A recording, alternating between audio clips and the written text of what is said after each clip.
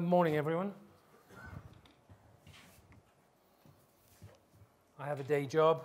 I work at the University of Cambridge. I also help co-found some clean tech startups, and as people in my line tend to, we get involved in policy committees and stuff. So if you want to ask nasty questions about all sorts of things, throw them at the end.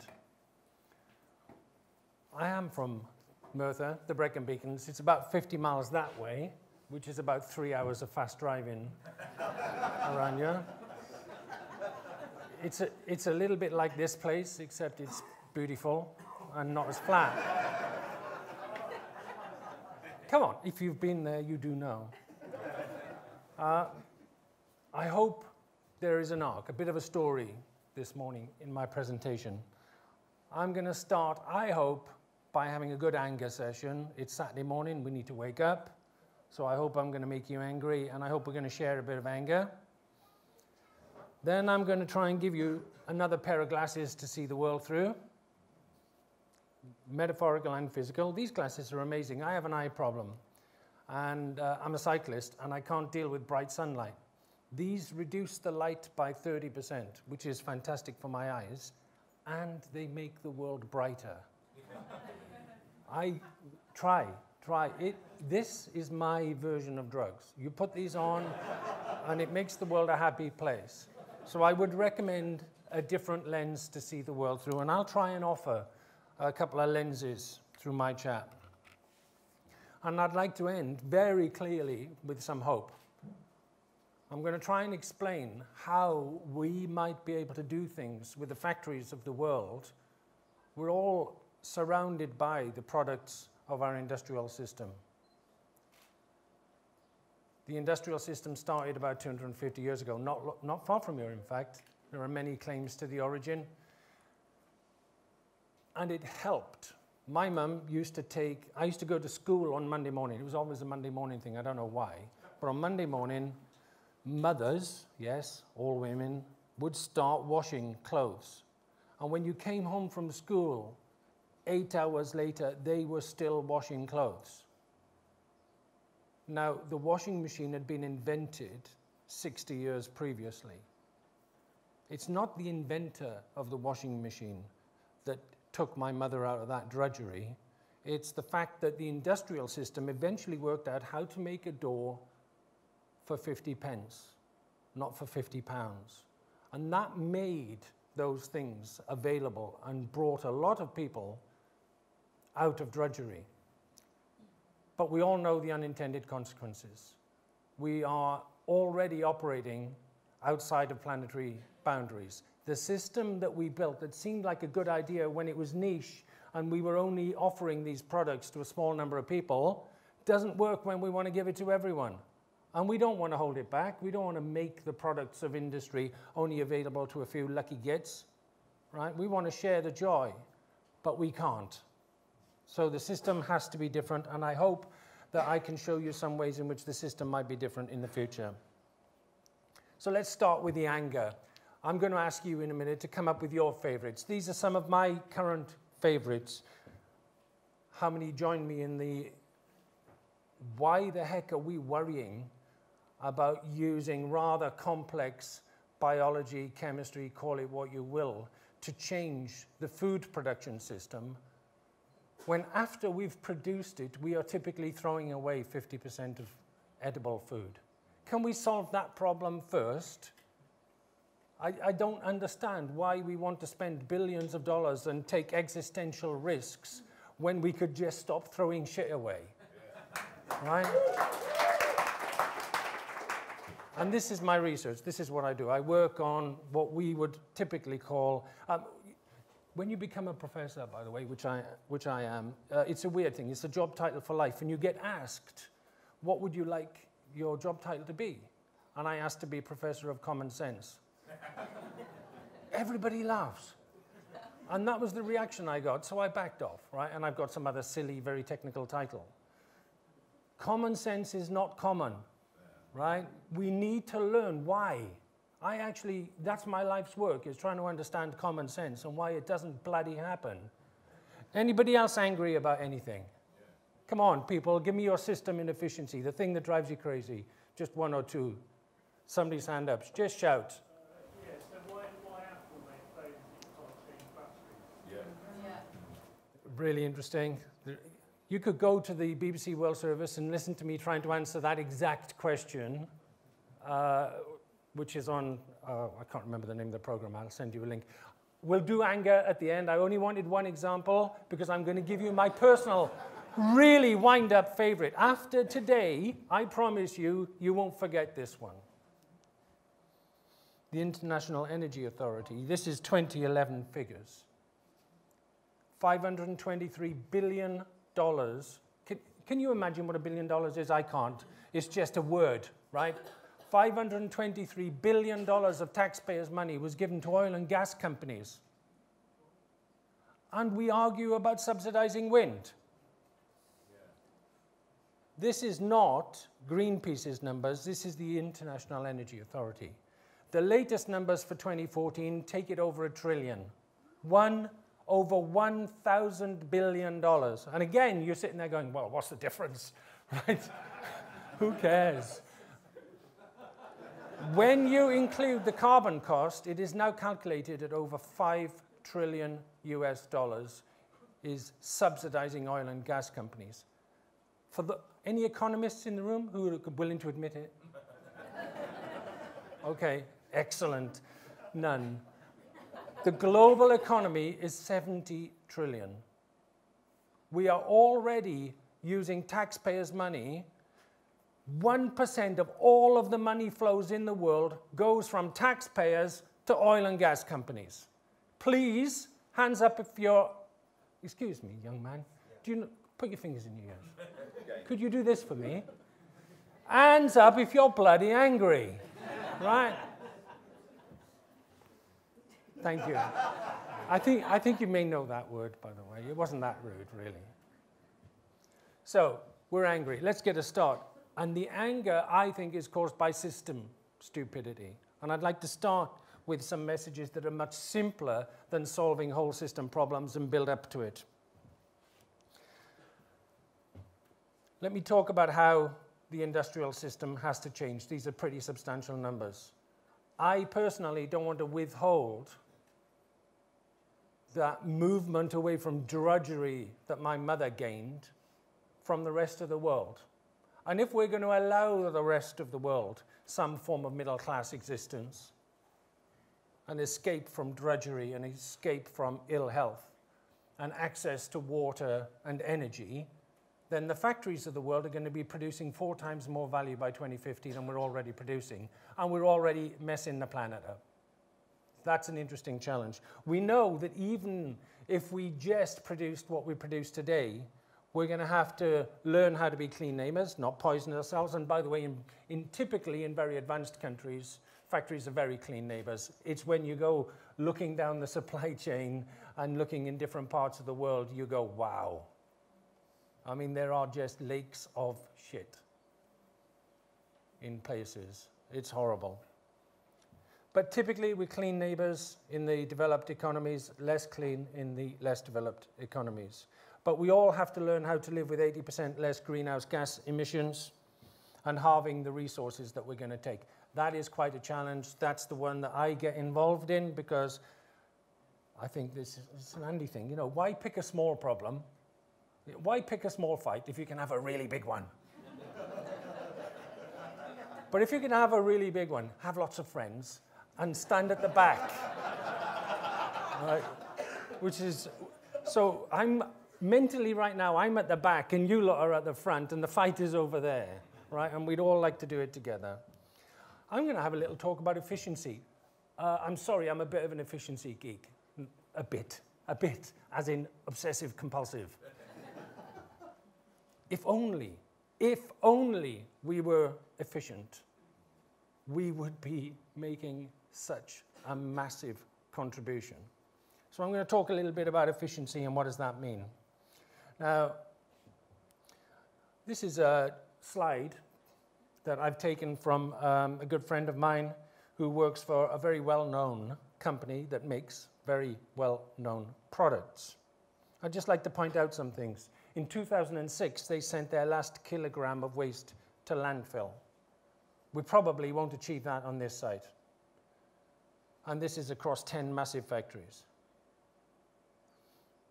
In 5 years, they reduced the energy to make their product by 44%. I go to factories all the time. I believe that on average, factories can reduce the energy it takes to make their products by about 8% per year, infinitely, forever. Well, that would be good, wouldn't it? Can we get on that pathway? Because there is a difference between what is possible and what is currently being achieved. What is currently being achieved is about 0. It's effectively 0. And it could be 8% per annum. And this is a big user of energy. Industry uses typically about 30% of energy in an advanced country, a post-industrial country like Britain or the US.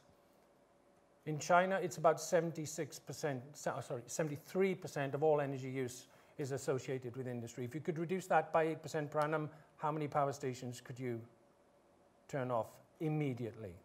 And you could breathe the air. Now, one argument is that this company in 2001 must have been a pretty stupid company if it could find 44% energy in reduction in 5 years. Toyota in Europe. This is a world-leading company in my subject area, right? In 2001, Toyota were the world's most admired manufacturing company. So if the best company in the world can do 8%, what can you do? So we've got some lovely pictures. These slides are actually directly taken from Steve, a friend of mine who works at Toyota and leads their activities across Europe. And they've got lovely pictures. I like this graph. 77% reduction in energy in the factory near Derby in England. So they can now make 4 cars for the energy it used to take to make 1 car. And they've done that without buying expensive equipment or putting up a wind turbine in the car park. So now I need some audience participation. Sir, could you come and join me? And I'm going to give you a free unit of electricity. Yes? It would be lovely. And I need a female in order to have some balance. No, I need you to stay up here, sir. Can I have your help, ma'am?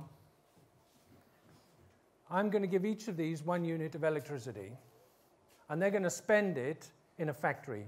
Could you stand behind that one? And they're going to this is a true story. I phoned a friend who works for a global chocolate company. They have many factories. And he was talking to me about 2 factories that they had. And these factories make the same chocolate bar. Can you guess what's under there? Just have a guess. Go on. It's chocolate, right? Whoa. Repeat the question again, please. There's no question yet. So, he's telling me a story. He's got 2 factories. They make the same chocolate bar, and they have the same equipment in those factories, and they make the same volume of the same chocolate bar on the same equipment. One factory, can you please open that up and lift? Show the audience what you've got. In one factory, 1 unit of energy makes 1 chocolate bar. Other brands are available. Sir, could you lift that up and show us what you've got? People would like to see this. Do you want some help showing it? Or you just like to keep them, really? 6 chocolate bars. 6 chocolate bars, people. That's the difference. Thank you very much. Can I ask you to share that amongst the audience? You can keep one. 600% difference without technology. It's about leadership and it's about imagination. And I asked this person, well, what's the difference between these 2 companies? And he said, Brian. And I you know, I live in a world of acronyms, and I'm thinking,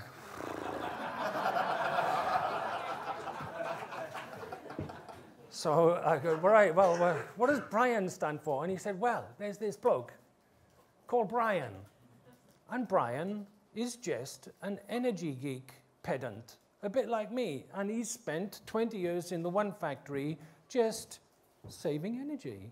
And over time, well done, are you happy? He saved 500%. Oh, the batteries come back. Thank you very much. Thank you. 500% difference just using his own personal energy and imagination, not spending stupid amounts of money. I hope that you didn't understand how much can be gained by just being efficient. Right? Most people are wasteful to a degree that you simply don't understand unless you're an efficiency nerd like me. I would encourage you to be an efficiency nerd. The other thing I would suggest is that that second factory, which is amazingly efficient, could probably get better by another factor of 6. I won't explain how, but just bear with me, because the slides would be really boring. Because at that point, you've got to start doing some really clever stuff. But not expensive stuff, clever stuff. So we can make things massively better than we're making them today. Why don't we? And I think there's an interesting debate about the problems of the cost of energy. The cost of water is simply too cheap. The fact that people don't have these skills. And so we spend a lot of time helping people gain the skills. We put the glasses on and we go around and we go, hey, look at that, there's energy being wasted. Hey, what's happening to that water? Let's turn people so that they can get these, give people the skills so that they can take those classes into every walk of life. So I think the problem is about leadership, not about technology. I hope you're with me on that. Now, we tried to work out, what does this mean if you do it? I mean, one factory is an example. What happens if you do it at the level of a nation? So we did some calculations. Sorry for those of you who aren't from Britain, but we did a calculation at the scale of Britain. And don't worry about the maths, but we basically went to each sector, took the best factory, took the rest, and said, what would happen if the rest went halfway to the best? Halfway. Can we accept that halfway between shit and good is possible, right? Well, what happens if you go halfway from shit to good is, at the level of the nation, we generate £10 billion profit. That's 12% improvement in industrial profitability. Remember, we're not spending any money to do this, or hardly any money. We generate 300,000 jobs, and we save 27 million tons of CO2, about 4.5% of the entire UK production of CO2. Why aren't we doing this, people? Right? If you've got the answer, come and tell me in the coffee break. Okay? Because I spend my life trying to answer that question, because it just screams to be done. Just do it. I think we might be in the right place. Now, I'm going to, when I do this, you get cynics in the audience, funny enough, when you do it with industrialists. And somebody from, not this company, but somebody from a well-known cement company said, yeah, well, Steve, that happens. You can do that in car companies and in all of the other examples you're given. But we in the cement and the steel industry, for example, we've been using a lot of energy for a long time. It's 40% of our cost. We have been worried about energy efficiency forever. You couldn't do it in our factory. So I said, okay, bring me to your factory and give me half of the money I save. They declined. I'm thinking, what's to lose, right? But they declined. Anyway, by the way, why would they decline? If I didn't succeed, I'd be a fool, and they would be a fool for inviting me. If I did succeed, they'd be a fool for inviting me because I'd be showing them how to do their job. It's a lose-lose situation. And we have to understand that's the psychology of why things are inefficient very often. For them, efficiency can be a lose-lose. Wow. And we need to turn that around. Anyway, and then he said, right, well, I'm not going to invite you in, but what would you do? And I said, well, I've never been in your factory, so I can't. But the first thing I do is make sure that we sell people the right amount of cement. On average, you might remember a statistic previously, when we're building a building site, a new building, we overorder materials by about 33%. So people are buying cement and then not using it, buying concrete and then it doesn't go into the building. Now, we have got a good recycling system. It's turned into aggregate and it goes into roads. But you've paid top dollar to put it into a building and you haven't put it into the building. So I said, so the first thing I do is make sure the customer ordered the right amount. This gentleman's answer was, "You're cheating."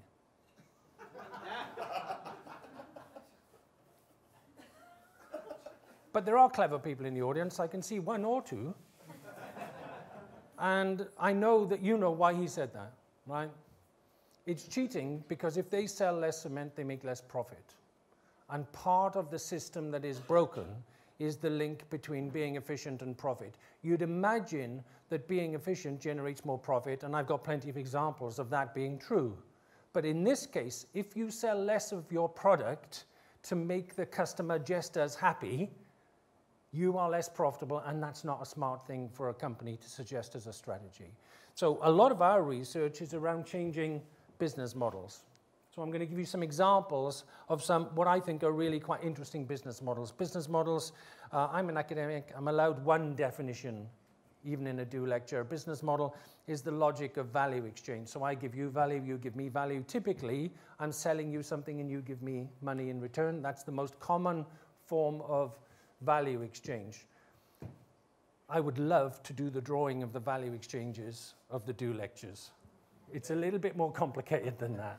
And real life is a bit more complicated than that. And we help companies analyze the real complexity of value exchange and find new opportunities to do it. So I'm going to rush through a couple of examples of interesting changes to value exchange and what it implies. This is one of the startup companies that I've helped co-found. It's called River Simple. Google it, it's quite fascinating. You'll see a video. Here's the prototype car at the launch. So it's a car company. It's a hydrogen fuel cell car company, and it's got 7 integrated strategies, one of which is that you can't buy the car. You can only rent it per month and per mile, or per month and per kilometer, depending on where you live. So it's a type of mobile phone contract. Here's the important bit. We pay the insurance bill, we pay the maintenance, we do the service, and we put the fuel in, and you don't pay. So you give us one check per mile, and we put the fuel in. What does that immediately change about the car industry? It means that if you use less fuel when driving, we make more money. Well, I tell you, guess who's got the knowledge to make you use less fuel? We do. We're the experts. We know how to put things in cars that will make it go further for less fuel. You fools, all of you, have no idea how to give us value in return. So we're completely scared of you as customers, and that's why we continue to sell you the way cars the way we sell you them currently. We don't think our customers are very smart. So you are not going to give us a share of the benefits that I'm going to give you if I give you a 90 mile per gallon car, and it's perfectly possible. Everybody knows how to make 90 mile per gallon cars. They're easy. I mean, really easy. Really. I mean, really. To the camera. Really, really easy. Okay? So why don't we have tons of them on the road? It's the same problem as the cheating cement company. The company that can deliver the 90 mile per gallon car can't necessarily deliver profit from the same arrangement. By putting the fuel cost in, that's one of the key things that we're doing in changing our arrangement. What does that mean in numbers? I don't know how many of you European understand 1 litre per 100 kilometers. I know we've got at least one stupid Danish person here. 1 litre per 100 kilometers. Is that okay? Do you want to tell anybody what it is in miles per gallon so these stupid imperial people understand? It's about 260 miles per gallon. That car that you can see there can go 260 miles on 1 gallon equivalent, because it's hydrogen, not petrol. So it doesn't have CO2 emissions anyway. It is possible to build 250 mile per gallon cars. It is not possible to make money from them. So the problem isn't the technology, the problem is the logic of value exchange and learning how to make money. So different unlocking of value. This company, British Sugar, have a factory that's about 50 miles away from where I work in Cambridge. It's in the Fens. It is very obvious. The Fens are very flat. The factory is very tall. So you can see it. Don't ever drive towards it in a straight line. You will find yourself in water because the fens have all of these waterways going everywhere. Now, the normal way to make sugar, you can work backwards from here.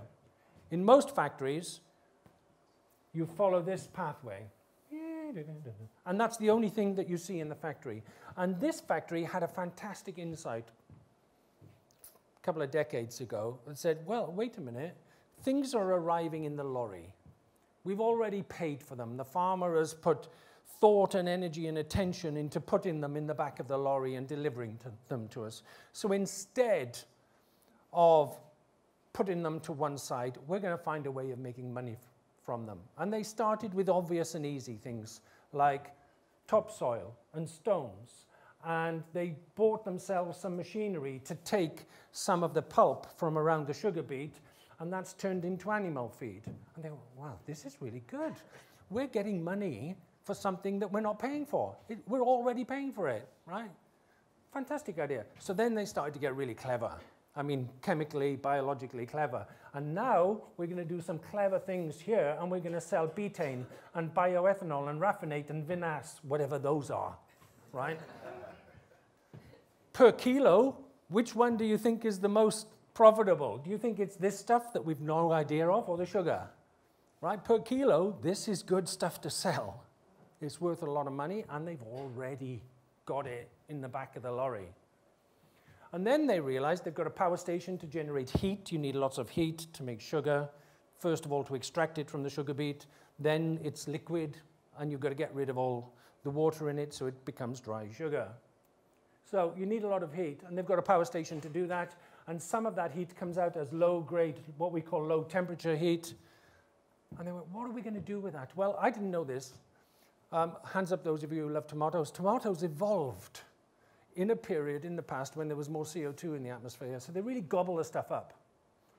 And if you have a greenhouse and you pack it full of tomatoes, you can pump your CO2 from your power station into the greenhouse, and the tomatoes going, oh, whoa, we love this, and we grow faster. You've got low-grade heat coming out of your factory, which is warming up the greenhouses. So this sugar factory is now the second biggest grower of tomatoes in Britain. And the only thing it has to buy is seed. Everything else is already free. So when you add all that up, this rather clever place is the second cheapest place to make sugar in the world, in one of the highest wage countries in the world. Imagination, right? It's, please, can we use this thing a little bit more cleverly? I've got to say, I love this story. I'm a man-bag man,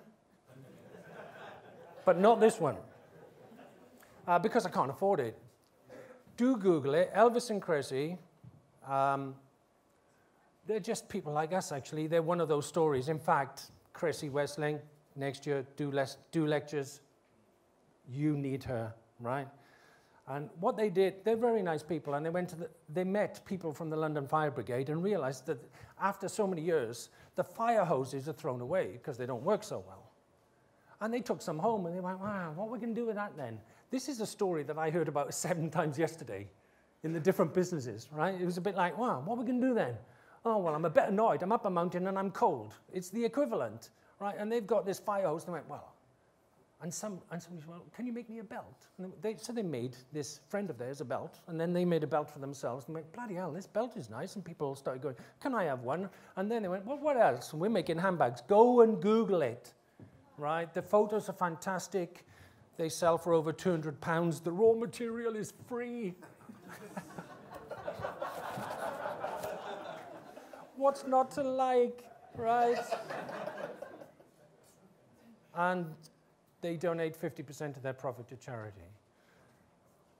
They're also employing a lot of local people, and part of the things that we're doing with them and strategizing with them is about how we can change the production system so that people can do a lot of this at home. People who are stuck at home and who can't go out and work in factories or in offices. These are not, some of the tasks associated with these things are massively skilled. Many of them are not, and we're trying to find ways of engaging with local, typically mums and people with restricted mobility, some of whom are in prison, to help in the production of some of these products. Right. 4 things we've learned. Been doing this for a long time. You have to be, if you want to be good at these things that I'm talking about, you've got to be good at 4 things. I've talked about efficiency. I think it's really important to learn how to internalize things. At the moment, a lot of things that are external to the business model, we think we always have to leave them out there. Well, use your brain and find a way of bringing them in. Things that are wasteful can be turned into what we call internalities. You have to be good at working with other people, I'm afraid, because not many people have billion-dollar budgets to make everything happen themselves. And again, you heard, I think, really good stories of examples of all of these things yesterday. And if you're really going to go the whole hog, if you want to get to those 2050 goals, you have to be good at whole system design. I've promised to end with a little bit of hope. I hope I've started by making you angry. I hope I've given you a bit of lens. I've gone, whoa, the world that's interesting. And I hope that you believe that in the short term, we can do some fantastic things. Join the geeky world of efficiency, please, and be angry and not be happy with 2% improvement. We need to be 50% better in almost everything we do, and we can be, so we should be.